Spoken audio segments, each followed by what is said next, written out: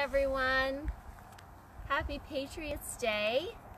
I'm got ready a few remarks because it is a special day, especially here in New England. And tonight's remarks, this isn't a soundbite, so please do tune in for a few minutes and stay with me while I share a few of my thoughts this evening. So exactly 246 years ago today, April 19th, 1775, local farmers, regular citizens, took up arms to defend liberty. Regular citizens dared to die to leave their children free. It was not the colonists' first effort to make their government understand their growing frustration and anger against a government insulated and isolated from themselves. A government that demanded taxes but denied representation. Nor would it be the last. These revolutionaries went on to found our great nation, which has ever since been a worldwide beacon for liberty. It is a privilege to be a citizen of the United States of America. A privilege that we must continue to earn as regular people by engaging in the defining and defending of liberty, just as our forefathers.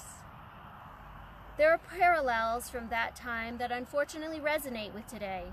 When government leaders decide that they have the power to compel their fellow citizens to act in ways they do not wish to, there should be a clear, convincing, even unquestionable argument to justify what our ancestors called tyranny.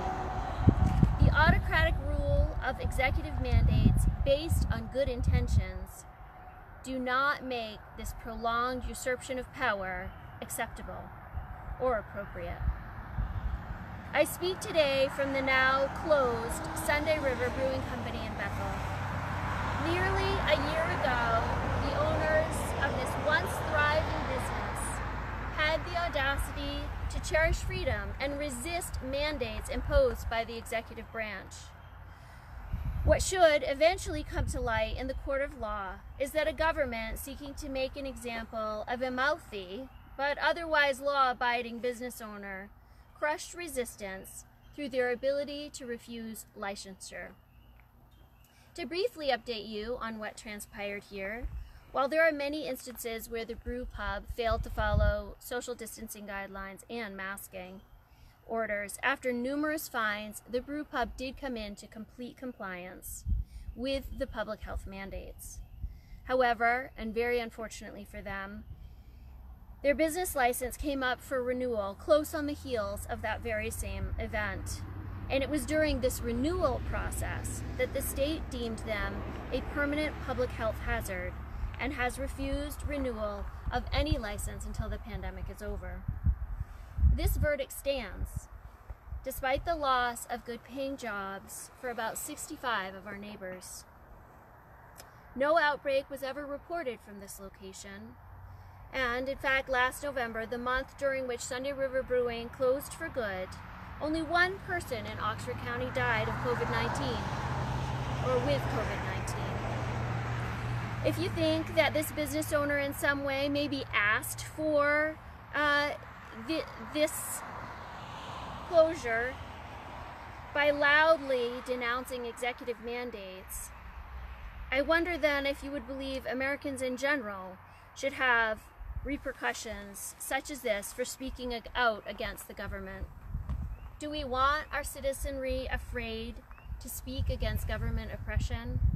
I can tell you now that countless businesses that I speak with and ask them to tell their story, they are afraid to do so. And not just from government repercussions, but from what's happening in our communities and the backlash there. That same month that the brew pub closed, nursing homes reported 23 deaths statewide. Instead of sending PPE and enough cash to double or even triple the available staff at these facilities, which were dreadfully short-staffed, our state government deployed lawyers, health inspectors, and bureaucrats to harass and eventually close this local business. I use the example of the brew pub because its headlines have made it known far and wide. But all across Maine, our government spent resources stalking local businesses, and causing some to close all over our state, not just here, rather than focusing on the neediest and most vulnerable in nursing homes. In times of crisis, it is a government's responsibility to be responsive, to allow diverse perspectives a seat at the table, and to make transparent decisions based on equally transparent and sound data.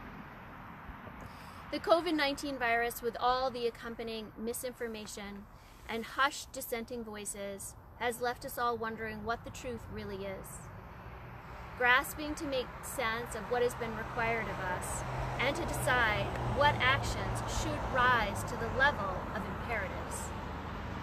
Every nation and every state has taken a different approach at different times. Some, such as in Sweden, have handled the virus in a much more collaborative manner with their people, with very few mandates.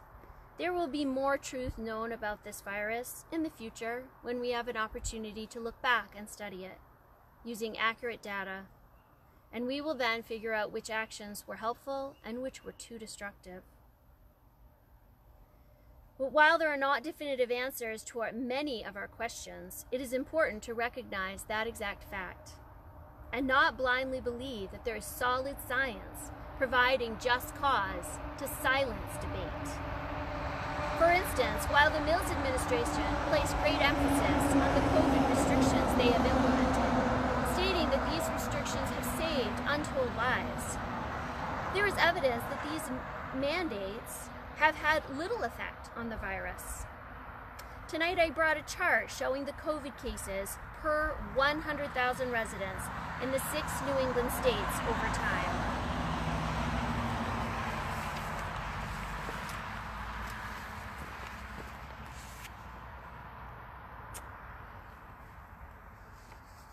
Thank you for my cameraman for zooming in on this. So in this, you will notice for the most part that the graph for each of the 6 states follows the same general pattern, even though each has made different decisions and placed different restrictions on their people. What is seen in an overview glance is that it's actually population density of each state that seems the most indicative of the number of COVID cases. In a Twitter post from last November, Dr. Shaw states that Maine's infection rate a few weeks before Thanksgiving was roughly the level it was at July 8th. While Shaw may not have recognized it at the time, July 8th was actually the day Governor Mills released her order, forcing businesses to crack down on mask wearing. How then can we say definitively that a mask mandate has benefited Maine people? Currently, only about half the states now have mask mandates, and our neighboring state of New Hampshire just ended theirs. If masks are irrefutable science, worth destroying businesses and ignoring the rights of disabled people, what science does Maine CDC have in its possession that eludes New Hampshire CDC? I'm not a scientist or an epidemiologist. I'm a regular citizen, like you, asking questions and trying to make sense out of a terrible situation. But I do know this: there is no such thing as settled science. Science is an inquiry. And as conclusions drawn from scientific inquiry touches our lives and our livelihoods and our futures, seeking truth demands that we increase debate and discussion. Given the reality of uncertainty, do we really believe that a person who fights against a mandate should be completely denounced, or should we be opening up the dialogue?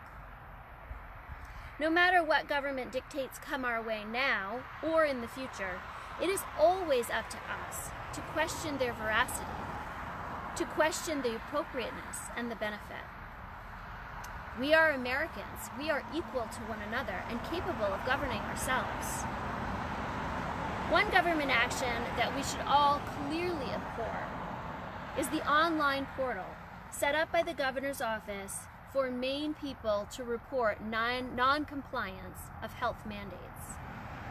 In short, the introduction of this Narc on Your Neighbor portal, we were asked to police each other.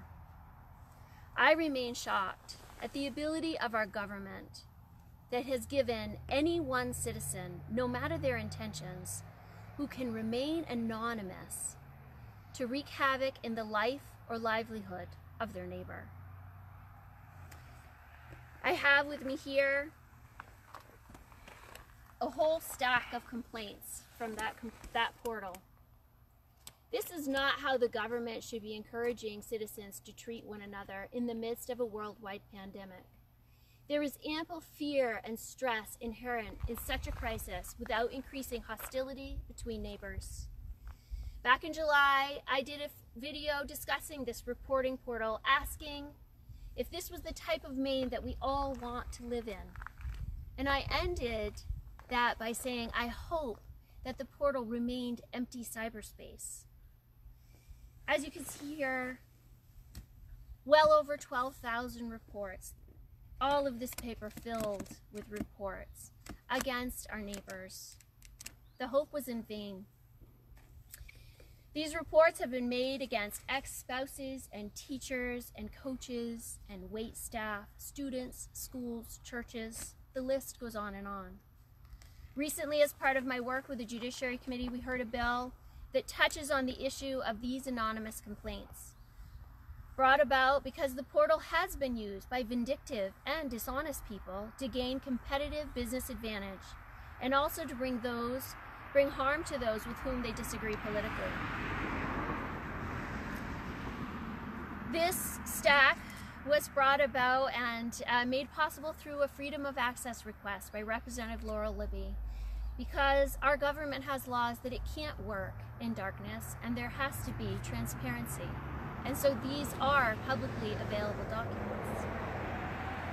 But this stack of paper does not represent the best of America, but us at our worst. I'm ashamed the Maine government created such a vile mechanism, and I abhor the damage and distress it has wreaked all across Maine.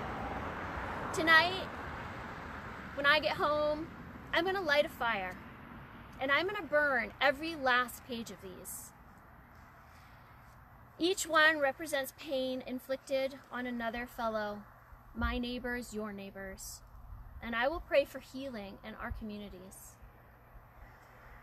We must not continue our fights of the past, but look to build our future. There's no denying that we are still reeling from disruptive times, but we need to forge a path ahead, a way to bring collaboration back to our towns and back to our political discourse. Even if COVID, or some variation of it, stays with us into the indefinite future, we have to begin working together. Government policies can strengthen or they can do great harm. Now is not the time to cower, nor is it time to silence the opposing voices. We are a people born of liberty. We need robust debate. We need people who put in effort, who are willing to stand for liberty despite the backlash. In short, we need patriots. I thank you for joining me this evening and for listening. I'm here to stand and to build the future. I want to look beyond and past this, which has been in our past. I don't want this type of thing to ever define us in the future. So it is my honor to be serving with you and for you in this experiment of liberty and for governing ourselves, and I ask you to join me in it and to let your dialogue to be civil, because anonymous reports are always hurting someone, as is our dialogue online when we feel we're behind the protection of a screen. We're still damaging real people. Again, thank you for being with me tonight. Have a wonderful Patriots Day.